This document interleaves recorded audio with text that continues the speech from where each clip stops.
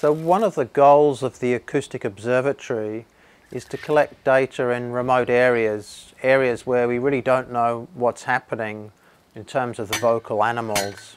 The idea is that we can put out these sensors in remote areas, in deserts, rainforests, areas which are difficult to get to, perhaps because it's hot, they can just be far away, or areas which might get cut off after sort of rain and storms and things like that. Of course, often these events are things that trigger changes in the environment. It might be then that we get birds arriving because there's been some water and the trees are flowering, or there might be frogs which are going to call. They're going to come out of the ground in the desert and call after rain. We have these sound maps or soundscapes.